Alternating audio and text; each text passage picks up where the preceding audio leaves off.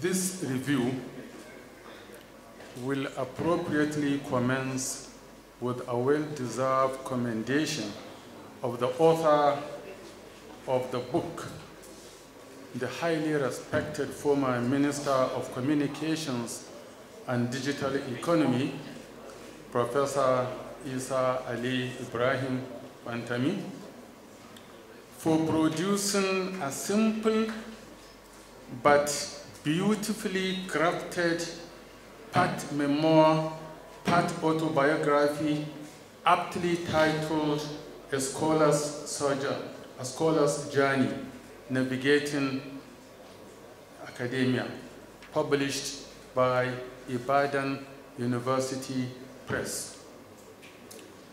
The author has shown covetable courage and determination in navigating the intricacies of life, worthy of being recorded and presented as a book.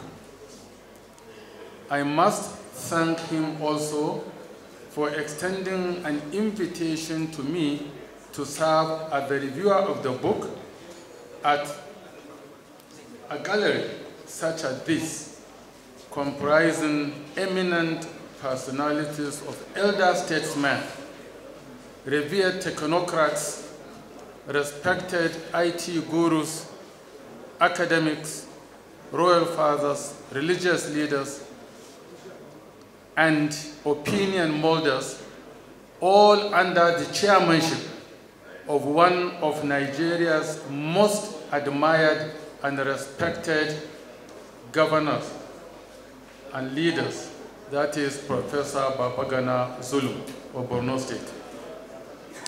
The title of the book carries in it two critical conceptual words: scholar and navigating. Scholar, according to the Oxford Dictionary, refers to a person who knows a lot about a particular subject because they have studied in detail. A scholar is also defined as a specialist in a particular branch of study, especially the humanities. Anyone who knows Professor Pantami will find no difficulty in labeling him a scholar. Nobody doubts his credentials as an influential Islamic scholar. Nobody in governance, academia, or the industry doubts the scholarly credentials of Professor Pantami in the broad discipline of computing, especially the area of cybersecurity. Hence, the first segment of this book, A Scholar's Journey, is very appropriate. Mr. Chairman, sir, two contending but complementary threads are dominant in the spatio-temporal dimensions of this book. Both threads are inexorably related to the general and technical preoccupation of a scholar. The first thread, which is more dominant than the second, revolves around the exemplary academic life of the author, who is himself one of the most accomplished public servants in our country. In his exemplary life in public service, first as the DG of NIDA, and later as Nigeria's first Minister of Digital Economy, you will find adequate basis for defining the basic constituents of the ideal academic in government, or a multifaceted scholar in national political space. The second major strand in the book, which conflicts with the first, streamlines the scholar's primary desire to help, to encourage, and empower the younger colleagues to succeed in their careers. In the book, Professor Fantemi clearly emerges as one scholar who is committed to helping his mentees to achieve greater successes. The two strands, that is scholarship and mentorship, are so intertwined that in most parts of the book, they become totally inseparable. Let me, at this point, state without any iota of self-contradiction that the two major concerns of the book find a confluence in the life and character of the author in whose honor we assemble here today. Professor Fantemi is a respected scholar in the Islamic and Western senses of the term. He is also a mentor in traditional and modern, religious and secular, as well as general and specific senses of mentorship. As a mark of the book's quality and the intellectual prowess of the author, two insightful forwards reinforce the book.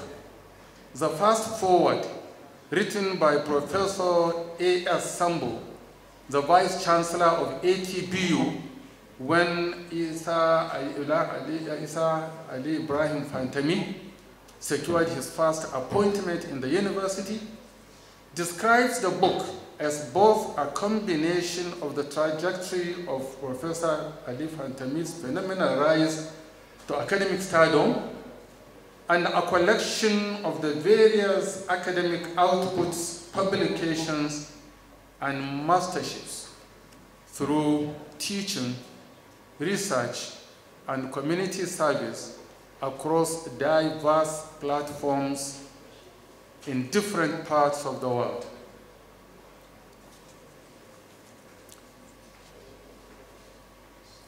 In recommending the book to the general public, Professor Sambo describes the publication as a source of inspiration and as an academic piece valuable enough to instigate transformation of the academic careers of young and emerging academics, and as a source of original knowledge in the communications and digital science and technology space.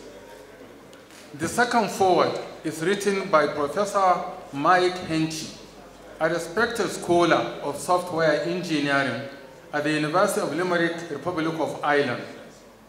According to him, A Scholar's Journey is a fascinating read, especially if you have had the opportunity and pleasure to know or work with Professor Isa Ali Ibrahim. It is part memoir, part curriculum vitae, and part manifesto of a highly effective leader, government official, and true scholar. I humbly admonish, distinguished ladies and gentlemen,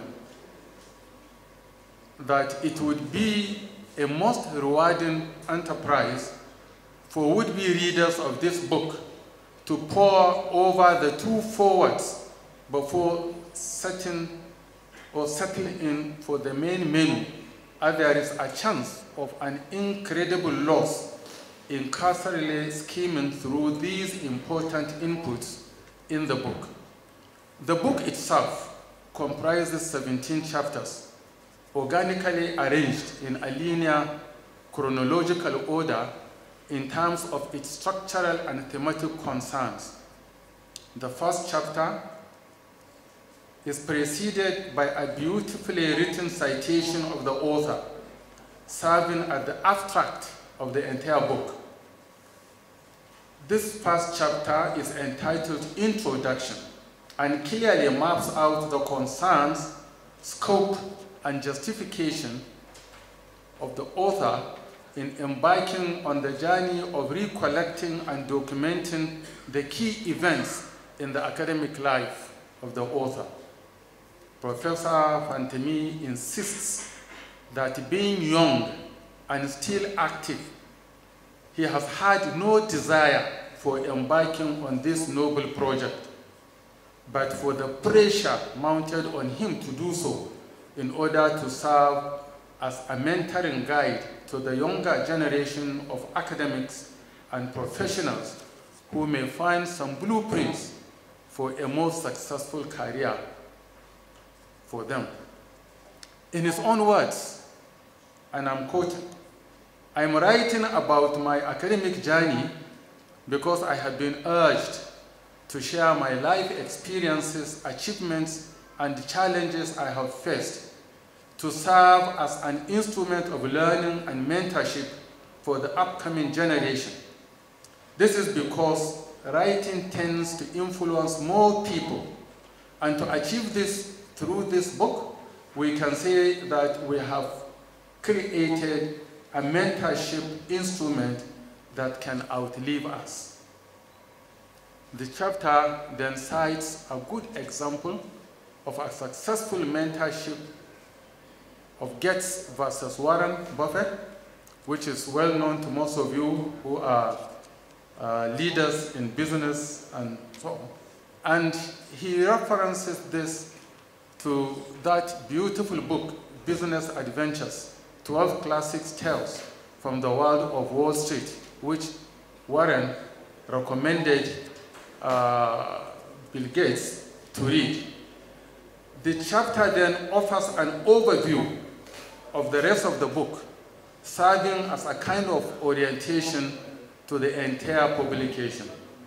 Chapter 2 focuses on the author's first public appointment after graduating from ATBU, Abubakar Tafawa Balewa University in Bauchi. In a beautiful narration, the chapter reviews the when, how, why, and who facilitated his appointments, first as a programmer, and then later as a graduate assistant. The author attributes his successes at this level of his development to his strong sense of service and sacrifice, as well as his ability to relate responsibly with peers and teachers and mentors. This phase of my career, according to him, provided a solid foundation at the university, provided the theoretical knowledge I gained as a student. Chapter 3 discusses the author's transfer to the academic cadre from the position of programmer in the university's computer center. The first 3 years of his experience as a young academic here have been quite eventful.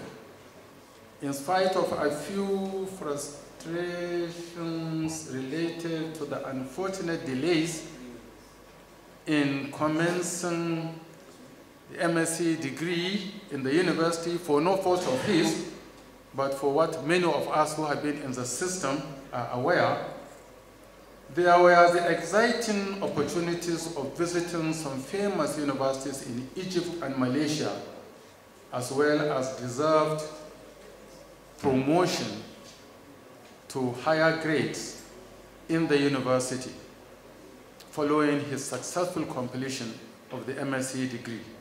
It was also during this period that young Pantami's mentoring skills were tested and resulted in saving the careers of many students who were frustrated by the dangerous ideology of Islamic extremism.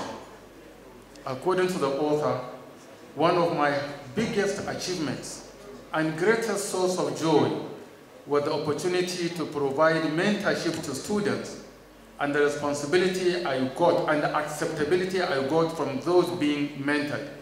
This was one of my biggest achievements in the academia.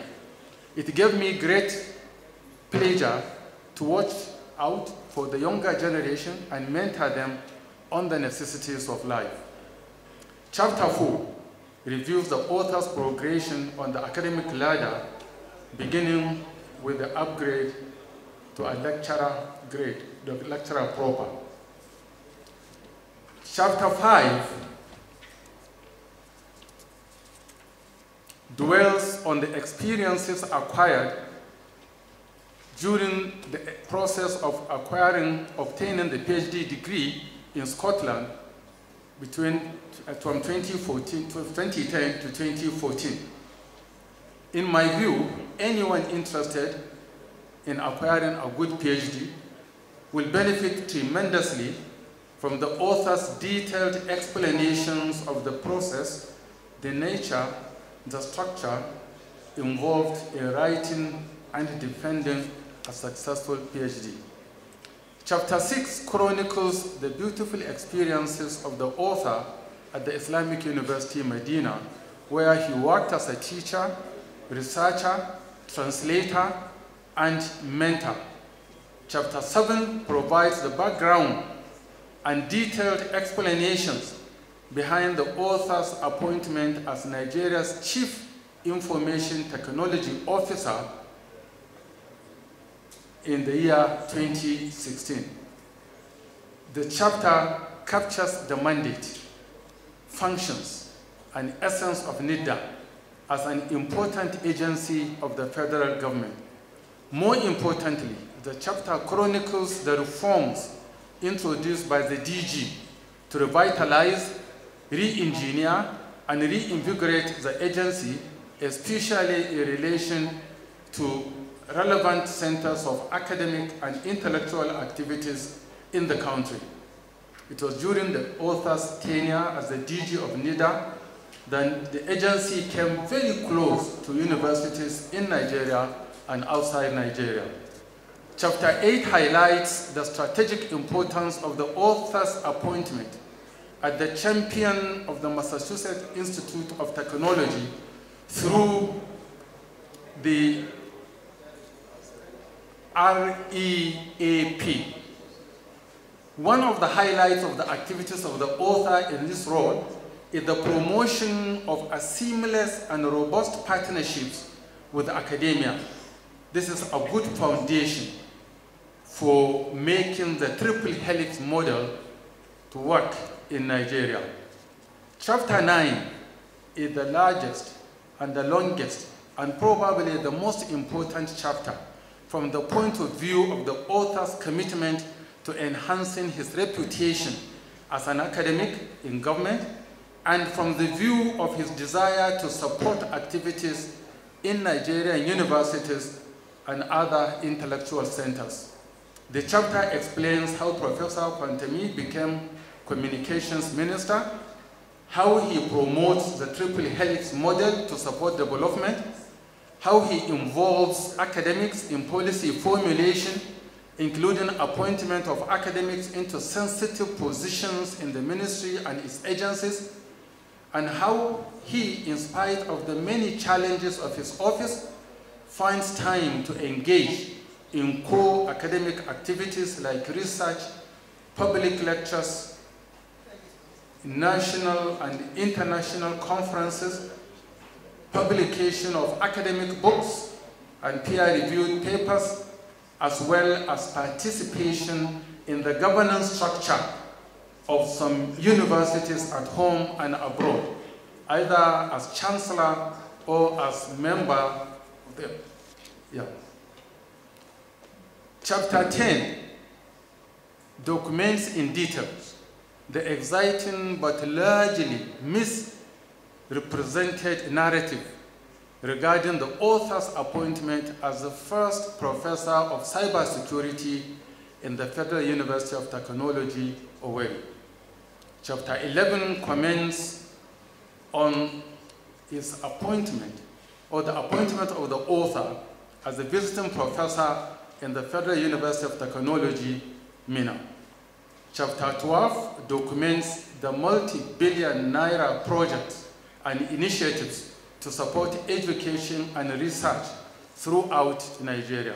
Some of these activities and initiatives include the establishment of digital centers to support education and stimulate research across Nigeria, the establishment of a National Digital Innovation and Entrepreneurship Center, the establishment of a National Center for Artificial Intelligence and Robotics, the establishment of National ICT Park, IT hubs, ICT innovation and incubation parks and digital parks, and so many others.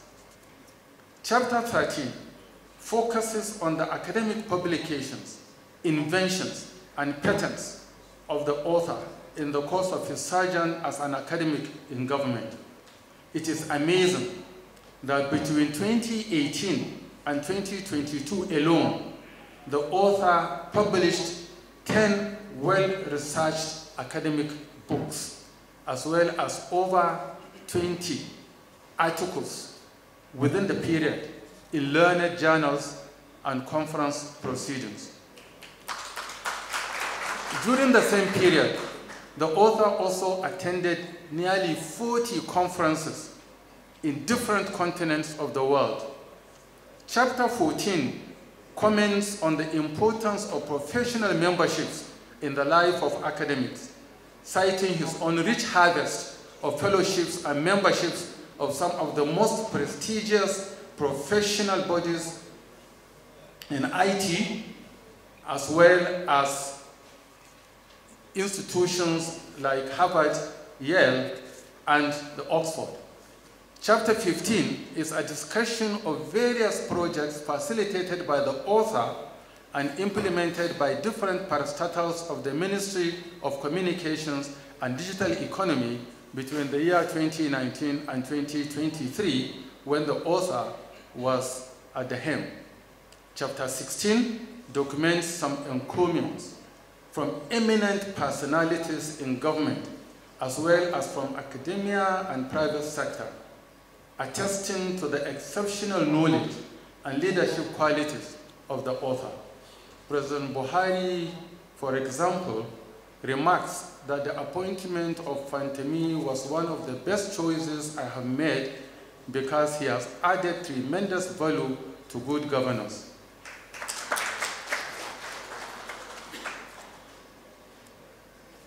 There were also encomiums from the NUC and from the NUS, the Nigerian university system, where several vice chancellors sent in their commendations over the contributions of the then Minister of Digital Economy to the development of the university system. There are also commendations from Professor Mike Hinckley, Molly Leffin-Rose, Professor John Harper, and our own respected Babatunde Fashola, son, who describes Fantemi as a brilliant and excellent scholar.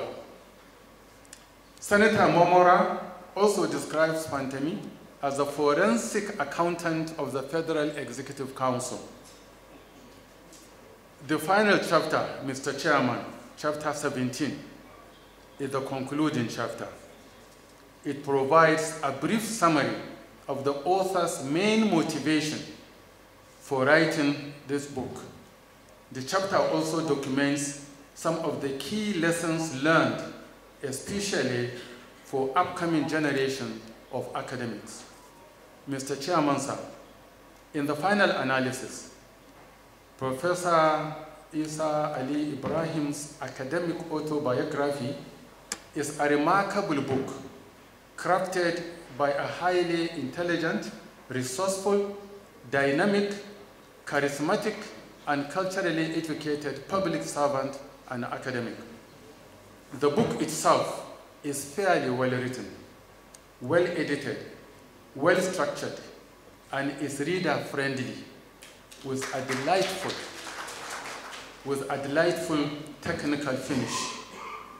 The language is simple but dignified, logical, coherent, authoritative, and thoroughly persuasive. I wholeheartedly recommend this to anyone interested in exploring the intriguing academic life and exceptional public service of Professor Isa Ali Ibrahim Fantemi, an influential Islamic scholar, an effective minister of communication and digital economy, and a respected professor of cybersecurity. I thank you very much for your attention. Thank you.